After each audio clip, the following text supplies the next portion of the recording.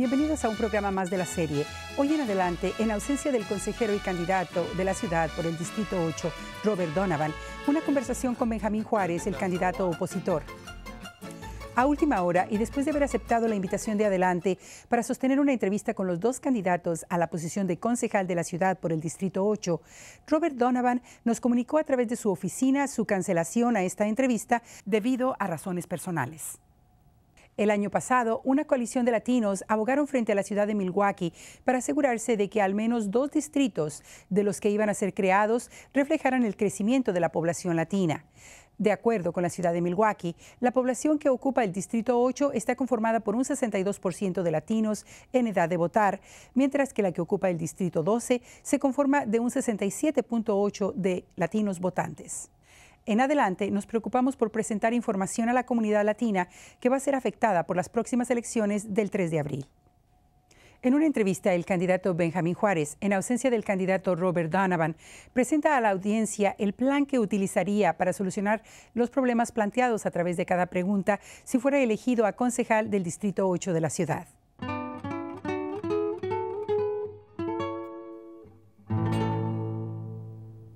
Ben Juarez, thanks for joining us on Adelante. Gracias.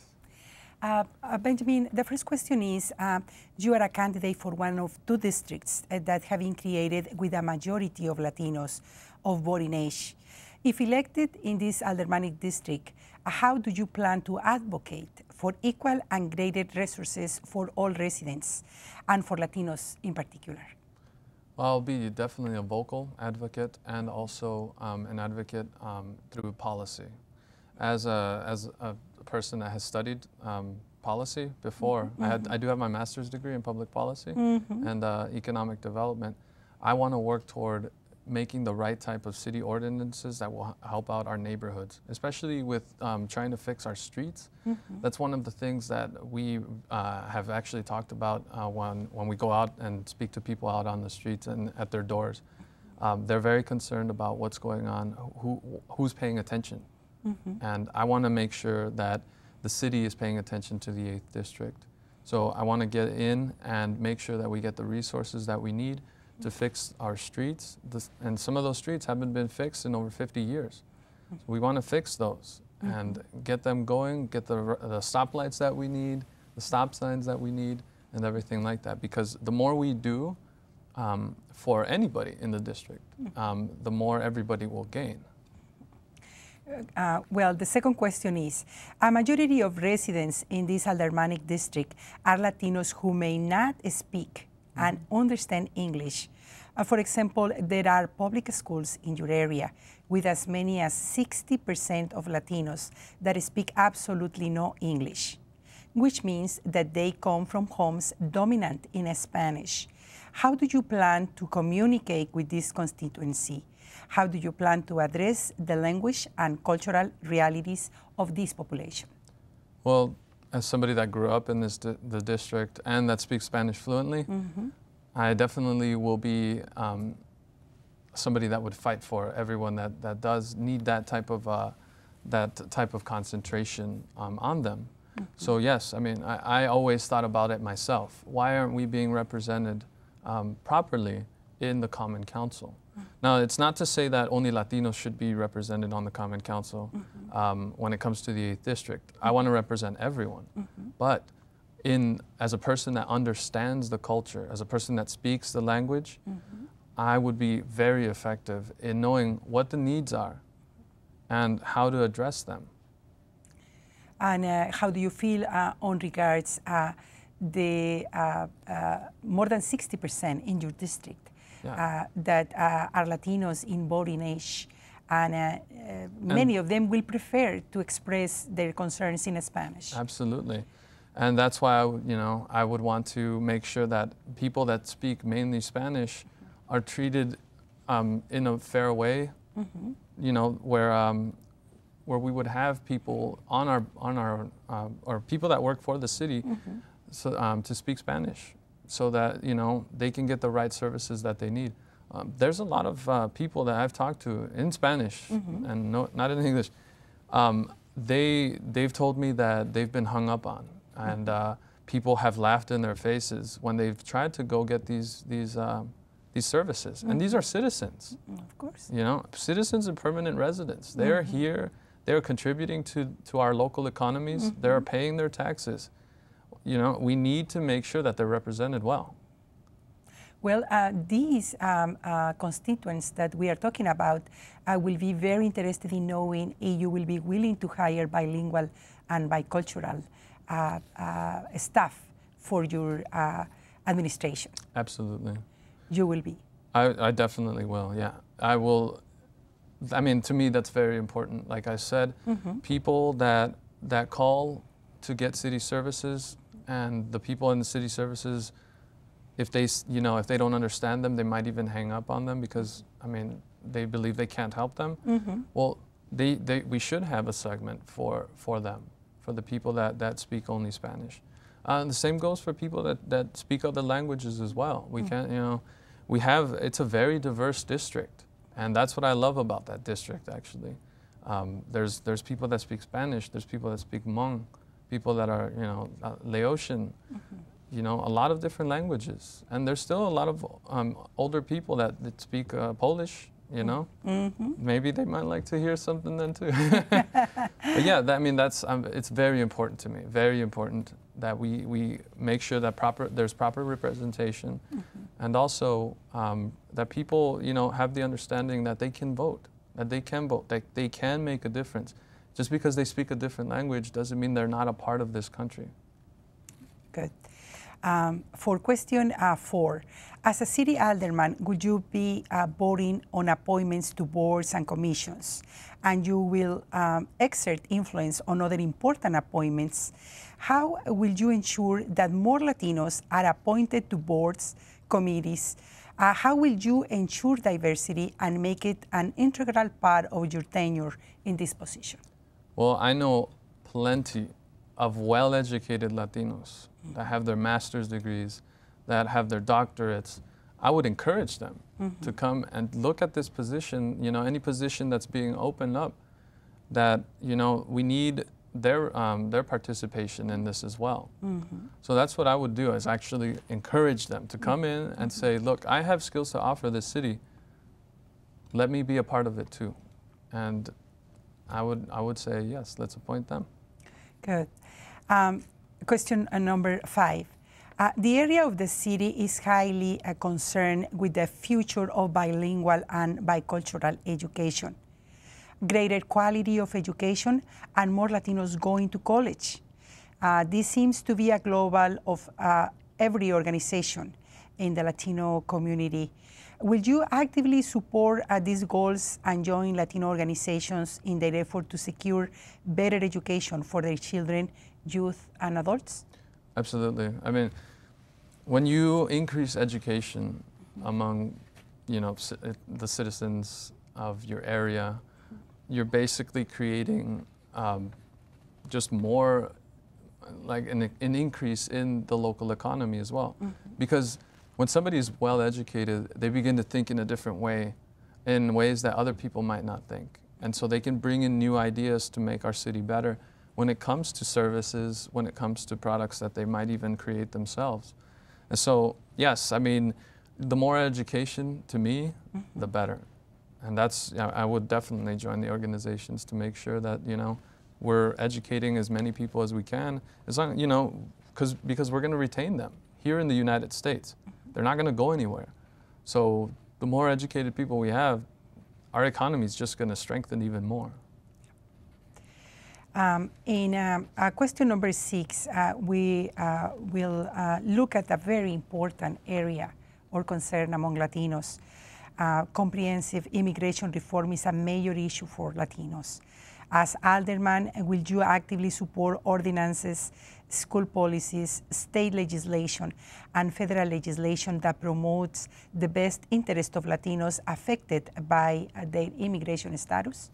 Now, immigration status, what exactly are you pointing at there with that question? Well, there is a population in both districts Yes. that for sure is undocumented. Okay. Yes, and they may be looking to legalize their situation, but in the middle of their situation, they have to face difficult circumstances. Absolutely. And if you have lived among Latinos, you know that this is a constant worry for the rest of Latinos. Yes, and that's another thing too. Yes, a lot of people are working on their status to become, as they say, documented, right?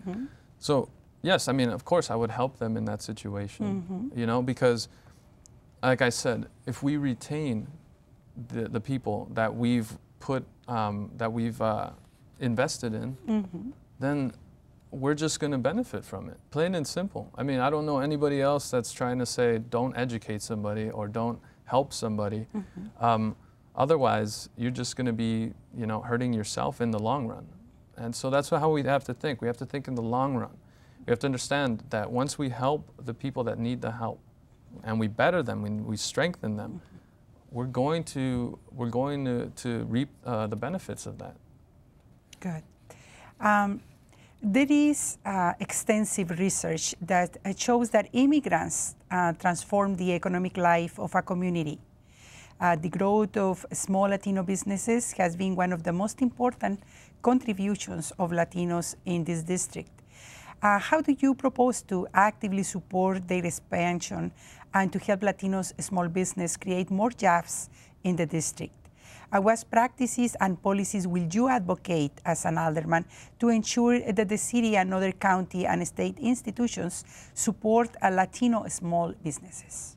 Well, in my practice as somebody in policy, what I've noticed is when you target in a certain area, you're going to automatically help the people that already live there. So if we target the 8th district, let's say, and the majority population is Latino, the more information you get out about helping them when it comes to giving them the right tools for their business, let's say, maybe educating them and things like that in the Microsoft suite and all these other things to try to make their businesses better. The more you target that and the more information you get out in that population, you're going to have a majority Latino, how do you say, them participating. So what I would like to see is more targeting of the areas in the 8th district. So then automatically Latinos will participate. And you know, that's how I would work on things like that, like business improvement districts, tax increment financing for people that live there that want to start their businesses. I want to work with that. There's the website kickstarter.com. You know, where we can show the idea, the business idea for someone that's in the district. We put it on the website, and people from all around the country look at that idea, and if they like it, they'll invest in it themselves. So that's how we have to work together. We have to look at the solutions that we have in the city, but we also have to look at the rest of the country. Good. Public safety and crime must be a matter of concern for anyone representing this district. What will you do to ensure the safety of constituents and to reduce crime in our neighborhoods? How will you work with the police department and other organizations concerned about this issue? Well, what I want to work on is actually utilizing our neighborhood schools. What's very important, especially in the summertime when crime is, you know, increases and things like that. Well, a lot of it has to do with kids not doing anything, you know? So what we want to work on is actually having the neighborhood schools becoming neighborhood hubs for everyone. So after, you know, well, actually during the summertime they have summer school and things like that. But we have to transform those neighborhood hubs into places where kids go, they get tutoring, they get mentoring, they get recreational activities and things like that, not just during the day, but also at night. Because at night is when a lot of kids are looking for something to do as well. If you go to my district, in the 8th district, you'll see a lot of kids walking around at night, a lot, I mean groups of kids. And a lot of them actually go to the schools, the neighborhood schools, and just hang out there. And it's dark, hardly any lighting. Well, the best thing to do would be to try to work with MPS and try to open up those schools and try to get funding for it too, because I know MPS, it's very tough for them right now. So that's why we would have to work hard to try to get funding for them so that they can open up those schools during the night so that kids can have recreational activities at night, so they can have a place to meet at night. You know how in the old days some people used to say, let's go meet by the fountain or something like that, you know, in the town square or something like that, you know, in the little countries like El Salvador. Yes. Well, that neighborhood school would be that for them. And so that would help the police know where the majority of kids are that day or that night, at what time, what's happening at that time. So the police would know, you know, would have a better way of tracking movement of those children and then seeing where they might need to be around the district. Well, now that you mentioned that there is a concern about the empty lots that are all over around the district. Yes. The need of green areas where these spaces, even the spaces owned by the city, that can be utilized for people to exercise or to get together just in a nice environment, especially, as you mentioned, during the summer when the crime increases. Yes. Would you be willing to find ways to do better in these spaces so people in the district can use them in such a better way? Definitely. I mean, there's we have. Well, I advocate for urban gardening. So a lot of kids, when they learn how to use their hands, it's like an opening experience, an eye-opening experience. I remember for myself, I used to, I'm a gearhead. I love working on cars. So I remember the first day I learned how to, you know, change the spark plugs and the spark plug wires in my car, my own car. To me, I looked at my hands and I said, I can do something with my hands. A lot of kids don't have that experience. And we need to do that. We need to help them have that eye-opening experience. And a lot of that comes from urban gardening. A lot of it can even come from raising chickens. You know? Absolutely. Yeah, so I mean, I'm an advocate for that. Getting them, or having kids busy is one thing, but having them busy with a purpose is another, and that's what I want to do. I want to give them a purpose. Benjamin, there is a constant concern among Latinos about police enforcement. There has been very sad experiences among Latinos with the way that police have approached the neighborhood. What is your thinking on that regards? How will you advocate in the police department?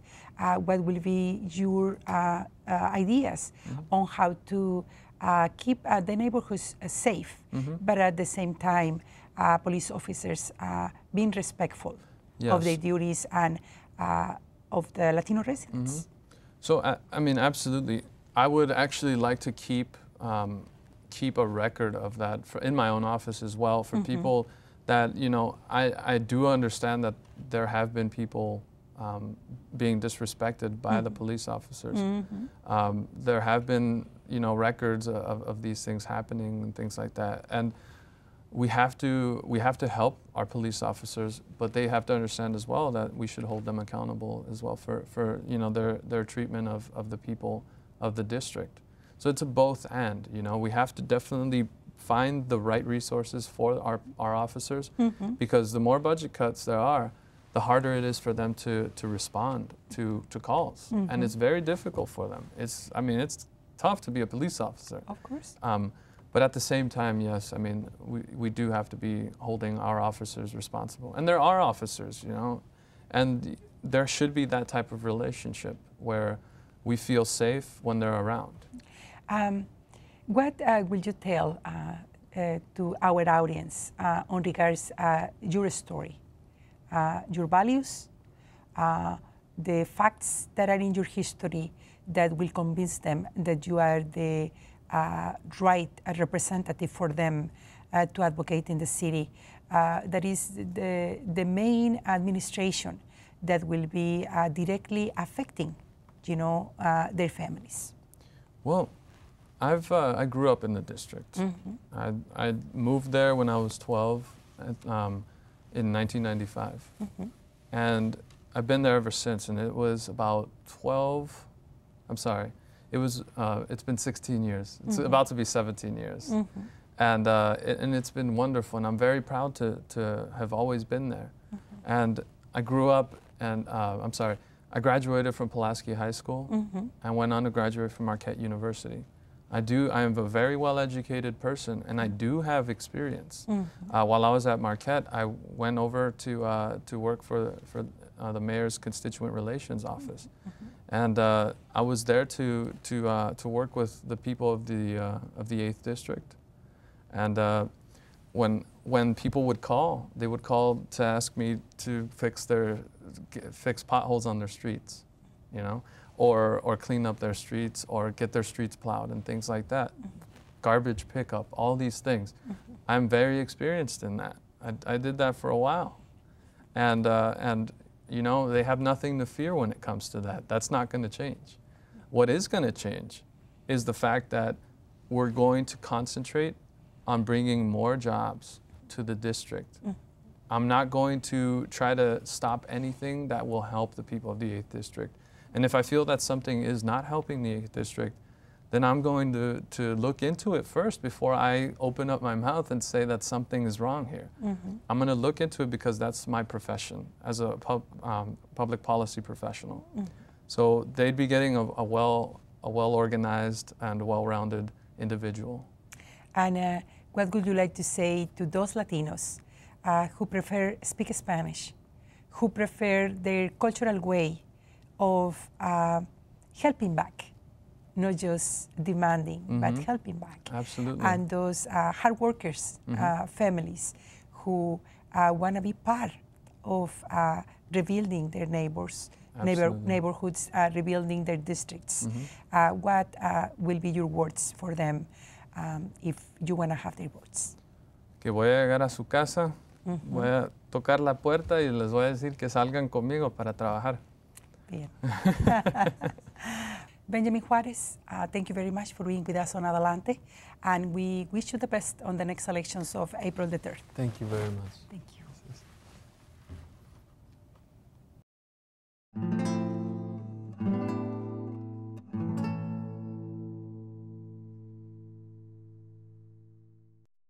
A los candidatos les agradecemos el haber aceptado nuestra invitación y a ustedes, nuestra audiencia, les damos las gracias por sintonizar Adelante y les recordamos que es importante que participen en las próximas elecciones que se llevarán a cabo el próximo 3 de abril. Y al final de un programa más de Adelante, por favor déjenos saber sus comentarios en nuestro teléfono 297-7544 o escríbanos a nuestra dirección de correo electrónico en adelante@matc.edu. Y visítenos en nuestro sitio del internet en mptv.org y en Facebook. Sintonícenos en Milwaukee Public Television, canales 10.1 y 36.2 todos los martes a las 6:30 de la tarde y en canal 36.1 los miércoles a las 12:30 de la medianoche y los domingos a las 5:30 de la tarde. En Wisconsin Public Television, WPT 38.2 los martes a las 6 de la tarde y los jueves a la 1 de la mañana. Y en MPTV PM 10.3 los viernes a las 6:30 de la tarde y los domingos a las 6:30 de la mañana. Soy Patricia Gomez. Gracias por acompañarme.